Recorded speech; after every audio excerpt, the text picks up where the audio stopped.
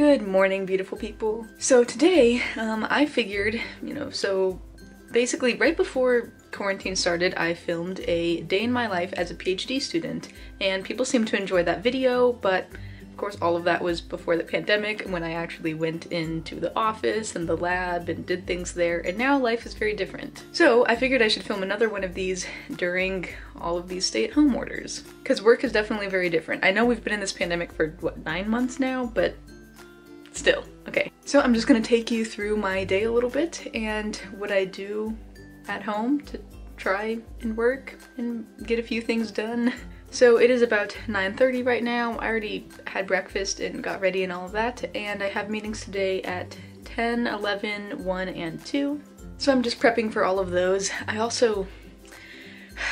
I need to like pray to the internet gods or something that my internet works today, because I have pretty important meetings and my internet really needs to work, and yesterday it didn't work and I was trying to interview someone and I kept dropping out of the meeting and it just was so frustrating, and I felt so like just a mess and unprofessional, and it's so frustrating when we rely so much on the internet now and the internet doesn't work. So let's do some good vibes for good internet today. Also, yes, during my meetings I can look professional from the top up, but on the bottom, know that I'm wearing leggings and a blanket. So, dear internet gods, the lords of the router, Ethernet kings, please let my internet work today. I have important meetings. I need to say things. People need to hear what I have to say. They can't just see a frozen screen. I can't be continuously embarrassed from dropping out of my meetings. I want to be able to voice my thoughts to others. Please let the internet work. Thank you. Hopefully that works. Anyway, so my meeting that I have in half an hour is actually an interview. I'm currently interviewing for new RAs in the lab. So I'm interviewing people this week. Luckily, I'm interviewing with another graduate student in the lab. So yesterday when my internet just didn't work, she asked all the questions. It was... Okay, I'm gonna stop complaining about it. It might be okay. I did a test Zoom this morning and it seemed to work. But I have that in 30 minutes, and at 11 I'm running a participant. So I'm also getting together everything I need for that. So basically on a little sticky note, I write down the baby's name, the mom's name, what their subject ID number is, how many months old they are, and our counterbalancing system for how we do the order of the conditions that we run. Also, if you're new here and don't know, I run baby studies over Zoom right now, so I'm looking at interactions between the baby and the caregiver. It's going all right so far. I have a few participants every week, and it's fun. Babies are cute, so I enjoy it. I'm gonna go now, and I'll talk to you guys later, probably after my meetings. We'll see. Okay, bye. Alright, little update. I am done with the interview, and I also just got off the phone with the other graduate student who I interviewed with. And after interviewing a couple people this week, I think we've decided who we want to give the position to. So I need to email them and then write emails to the other people saying that they don't get the position, which is always so hard and I hate doing it. Everyone is qualified, everyone is good, everyone is valued, but we can only pick one. So I hate doing that, but I'll do it. Also, I need, okay. I have 6 minutes until the participant gets on Zoom. And I always get nervous before these sessions. I don't know why. I need to do them a lot, so I hope I get over my nervousness. But I'm always afraid I'm gonna forget to do something, like I'm gonna forget to pin and record their video, or my directions are gonna come out sloppy because I'm just not good at talking. I'm gonna do some deep breathing for a minute or two and then get on the Zoom and hopefully it goes well. Wish me luck. Just finished the session. Honestly, probably one of our best sessions yet, I would say. So that is good. The baby was pretty chill, definitely got fussy a little bit, but you know, babies do. Overall though, it seemed to go well, and I don't think I forgot to do anything. I don't think I said anything wrong, so we should be good. I know I feel like this video has been only me sitting and talking in this chair and not actually showing you anything, but because my meetings are so like confidential, I really can't show or let you hear or anything like that. I hope that makes sense. Yeah, that's why I can't do any of that. So I'm gonna take a little break before my next meeting. Okay.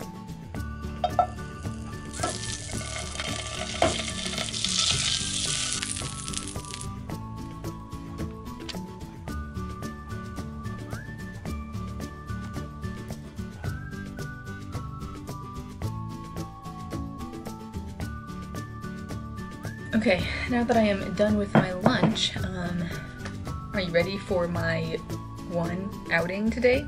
You know, I try to get outside at least like once a day, so let's go on an adventure, shall we? Let's see what the outdoors has in store for us today.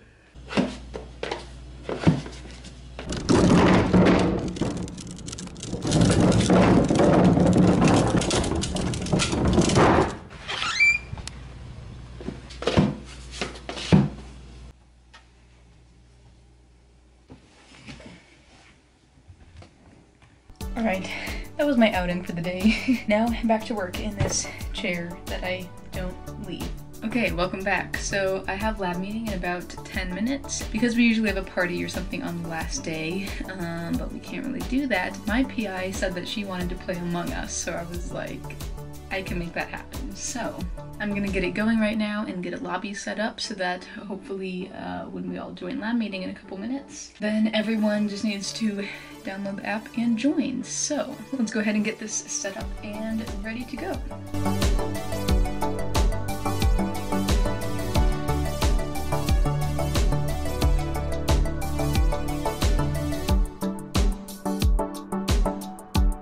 Okay, I'm all done with my meetings. Among Us was really fun. I'm glad that people seem to really enjoy it and it worked out. Everyone was able to join. Anyway, now that I'm done with my meetings, I'm gonna just hang out and chill for a little bit. Maybe lay down. I also need to charge my battery as it only has a few minutes left of recording on it. So I'm gonna go do that and chill. Talk to you later. Hello everyone, we are back. The camera is charged. I am back to work. Well, trying to get back to work. And I thought I would take this moment to share with you some of the kind of different software and things I use while working from home and doing my PhD that have helped me out quite a bit so far. So, the first thing is going to be an app. It's called Forest, and if you haven't heard of it, basically what you do is you can set like a little timer here. You can drag this up and down and it changes the time. And so I'm gonna set it right now for 45 minutes. So when I hit start, it's going to plant this tree. And when the tree is planted, that means that I cannot go to any of my other apps or anything on the phone until after the tree is planted. Basically, if I do go to another app, the tree dies. I know, it seems kind of lame, but it's like just the tiniest little push of motivation to help you stay off of your phone. So I would recommend trying this out if you're someone who is on your phone constantly. I've noticed I'm really bad at just, I'll like literally read 2 paragraphs of a paper and get bored and reach for my phone just because it's there. So I'm gonna do this. I'm going to hit plant right now. So now it's going and my little tree there is starting to grow. And I'm also going to take my phone, turn the screen off, throw it across the room. I almost threw it off the bed.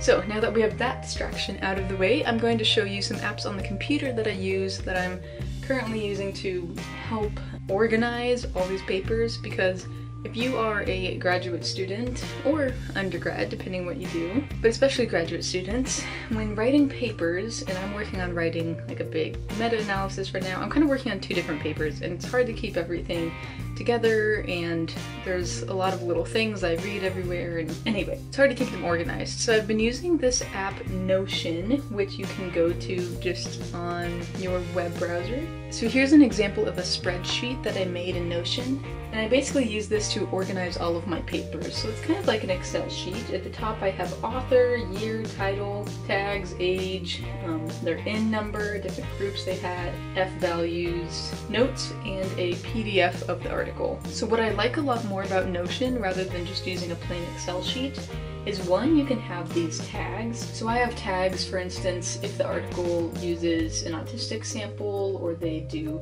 vocal or auditory, so whatever kind of domain they use for that. I'm also going through and writing down the age groups in all of the different articles, so that I could easily sort by, okay, you know, all of like this one, and this one, all up to 4-month-olds, so let me compare between those. Also the sample size, super important, as well as F values. And then over here I have notes, so if I click on these, it can open up these notes that I wrote about the article itself.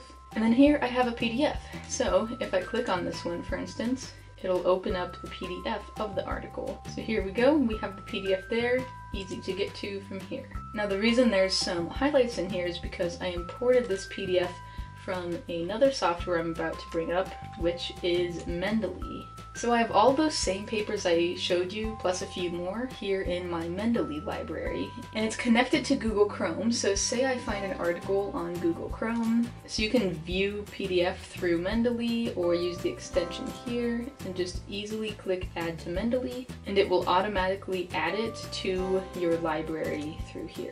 So in Mendeley, you can also sort by author, year, etc., but it doesn't have as many of the functions as Notion, so that's why I move everything from Mendeley to Notion. But one thing I like more about Mendeley is its highlighting feature. So if I open up, like I was reading this article here, you can tell I really like highlighting. I know, you guys aren't going to understand the different colors, but they make sense to me. So you can highlight and also write notes, so like I have a little note here and it shows up with this icon. Anyway, I'm going to read back through here and that's what I'm going to work on right now.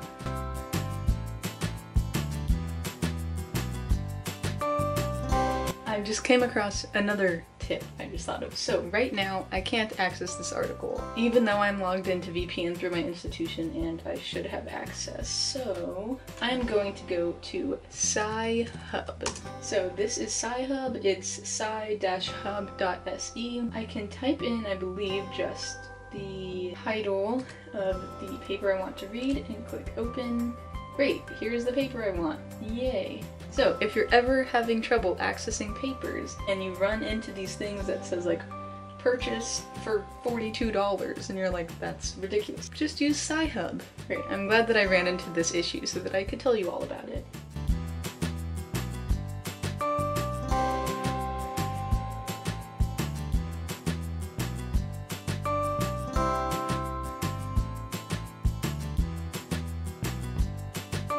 The sun is setting, so I wanted to show you the beautiful sunset that I get to watch every evening.